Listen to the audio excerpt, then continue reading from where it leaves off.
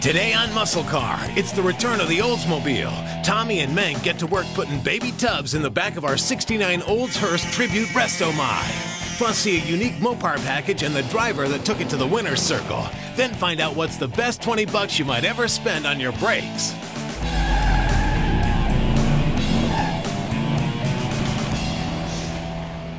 After a good bit of blood, sweat, and possibly a few tears, but I don't want to talk about those, old Project Business Time got to have her day on the road and at the track.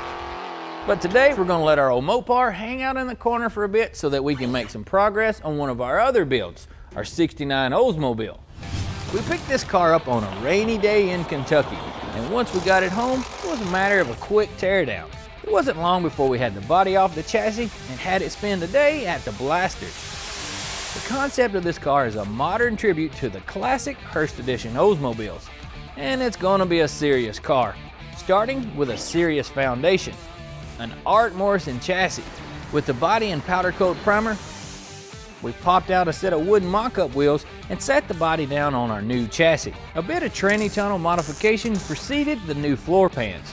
Finally, we took a trip to Greening Auto and watched them custom make a set of one-off wheels with a distinct Oldsmobile flavor. And speaking of those wheels, this is what they look like with a little bit of rubber on them that we got from treadsource.com. The front ones are 19x9 and the rear ones a big 20x12.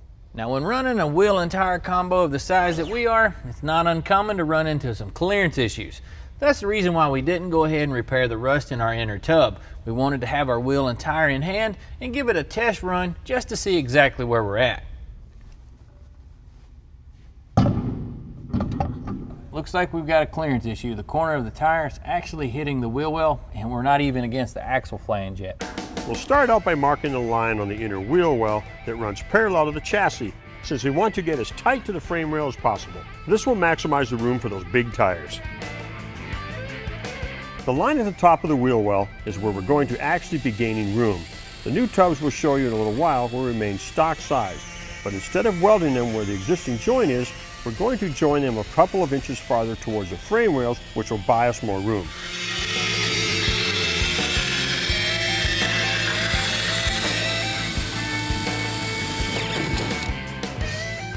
A body saw is good for making a lot of the cuts we have to do, but in some spots there's more steel structure behind this wall, so we'll use a cutting wheel to let me make a shallow cut. Once that's lined out, I'll jump back to the body saw and continue on.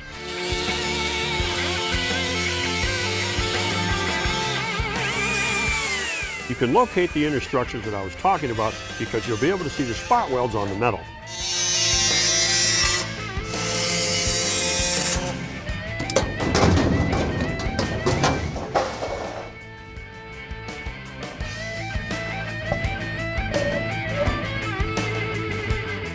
We got lucky right out of the box. The first saw was good enough to get the tire in, to get it to fit inside the chassis.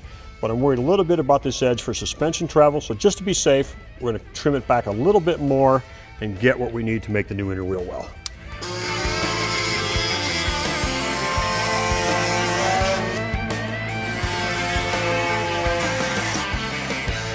That should do us.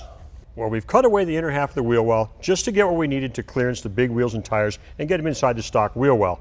So as soon as we get done with the other side and get all cut away, we'll be able to put her on the ground and check out what the footprint of this thing looks like from the back.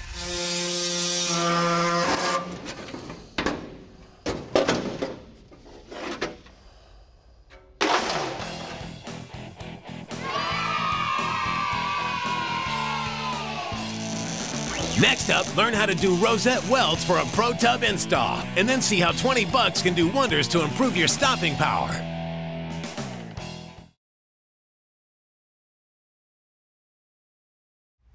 Mank's got our factory wheel tubs whittled out of our Oldsmobile, trying to make room for those big wheels and tires we're putting up underneath it.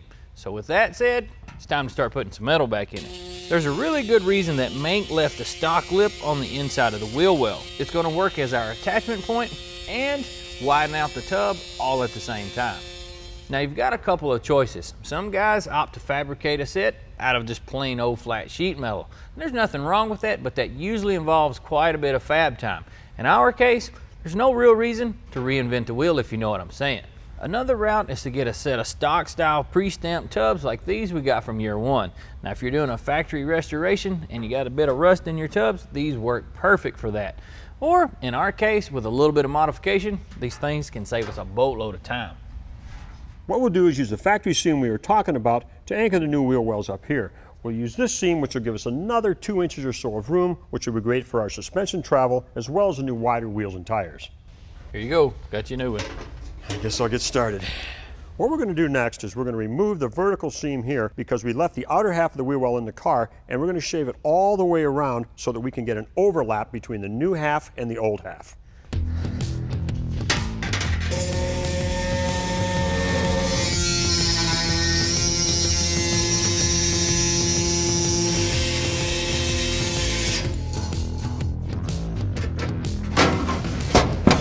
After the test fit, I found I was a bit conservative on my initial cut, which is fine because it's better to not cut enough than it is to cut too much. I just need to whittle away a bit more from behind the seat panel. It looks like that was all I had to be cut away for the moment. With the tub sitting where we want it, I'll plug the wheel back in and check to see how we're doing on clearance. That's actually pretty close for some minimal cutting. I think all we'll have to do is dolly it a little bit in the back to get some clearance for the back corner of the tire, which we kind of expected. But other than that, it fits up in there pretty well.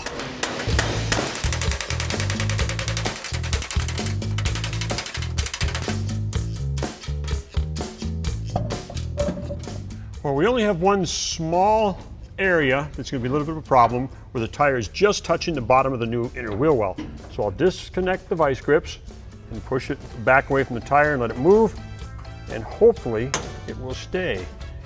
And yes, it does. So I just have to move it rather than trim it, and we should be good to go.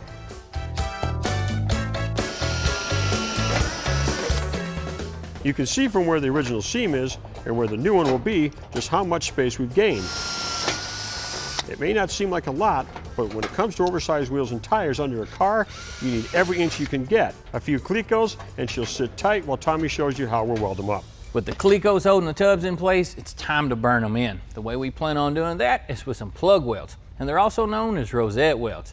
Now this type of welding is used a lot by auto body rebuilders because it's very similar to the way the OEM manufacturers put the car together. When these cars are put together at the factory, the manufacturers have spot welders which use 2 electrodes to pinch together and heat 2 pieces that are fusing. In the repair industry, what's commonly done is to drill a hole in one of the 2 pieces and then use a MIG welder to place a weld that holds the 2 of them together. Let's take a look at how these welds should look when they're done.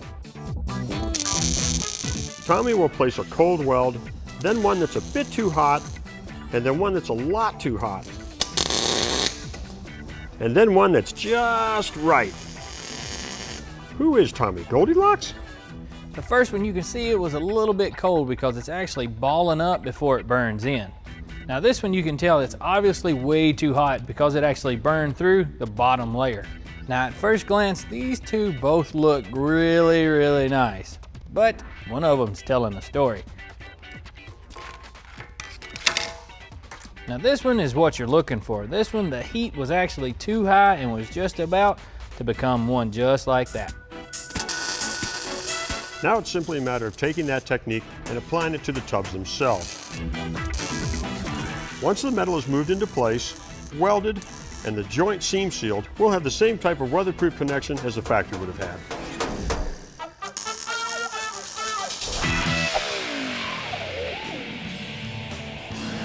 Still ahead, you know how some people talk about that car they never should have sold back in the day? Well, what if that car was worth a couple 100,000 clams now?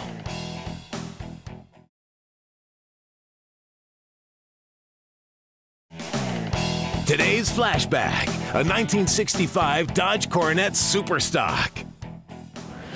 That thing got a Hemi? Yes, it does. The year was 1965. And Chrysler offered its infamous engine to the public for the first time. To get one, though, you had to fork over an extra $1,800 and sign away your warranty. That's because this engine was in full race tune, built to power Dodge's factory modified Superstock Coronet, a car designed with one thing in mind: to win at the strip. Well, that's exactly what Harman Friend was looking for back in 1965. he was one of the lucky few to get his hands on one. The surge of power in this thing feels like you're getting shot out of a cannon. He raced harm's way all over the Midwest, drawing a lot of attention with his roller skate wheelie bars. His goal was to break a record, and he promised his wife he'd sell the car as soon as he did. The Hemi found its way into the Coronet when NASCAR banned the engine after Dodge used it to completely annihilate the competition in the 1964 season. Chrysler packed up its things and poured all of its resources into drag racing. The Coronet was Dodge's new mid-size model and a perfect fit for a 426. Only 101 units were built to meet the NHRA quota. Dodge did everything they could to lighten up the car, while sticking to the new Superstock rules. That meant no aluminum bodies or plexiglass windows. Dodge had a few tricks up its sleeve though to get around that, like acid dipping the fenders and hood and using thinner glass for the windows. Even the race Hemi got the weight loss treatment with cast aluminum cylinder heads and a magnesium intake. Then they went to work hitting the delete button. Inner headlights and right-hand wiper, delete. Rear seat, delete. Radio and heater, delete. Visors, dome light, coat hook, delete. They even got rid of the parking gear. Yeah, and notice the funky shift pattern? Reverse, neutral, first, second drive. That's so you can manually upshift to drive without accidentally throwing it into reverse. Plus the tranny had a high stall torque converter to feed that RPM-hungry Hemi. The setup was nicknamed Dial-A-Win because it was so dang dependable at the track. Dodge dominated the strip that year, with Bob Harrop's Coronet winning the NHRA Nationals. Harm raced his car for 4 years until he set an AHRA class record of 119 miles an hour at Norwalk Dragway. He kept his word and sold the car, never thinking he'd see it again. But history had something else in store. Over a year ago, I got a phone call. And he says, "You don't know us. We know a little bit about you. We have your old race car." And I thought to myself, what? The car had been found in a barn and bought by Danny Proctor, who had it restored by the guys at Pro Classics. We started with a really big bucket of bolts and just really think we transformed it into something really nice after a year and a half of hard work. Matt made sure it was returned to exact OE specs before he showed it to Harm. I had tears in my eyes. The first time I walked up to it, I had tears in my eyes. The car that cost him about $4,400 brand new? Yeah. Now that sucker's worth almost 200 grand. See, I tell you, shouldn't have sold this thing.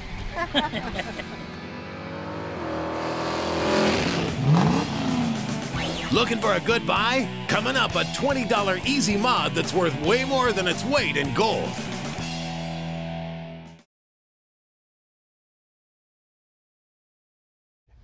Hey guys, the last couple of cars we've worked on in the shop have been from towards the end of the muscle car era. Our Oldsmobiles in 1969 and the Dart in 1974. It's been a while since we talked about anything from the front end of the muscle car era, which we're going to do today and touch that end of automotive history. What we've got today is another one of those tech tips that's not real glamorous, but definitely worth knowing if you have an older hot rod or muscle car that has a master cylinder mounted under the chassis. We're going to talk about the residual pressure valves, which you can put in line to give you a better brake pedal if your car spends some time sitting. A lot of the cars that came from the early muscle car era and the hot rod era had master cylinders that were located underneath the floorboard and chassis of the car.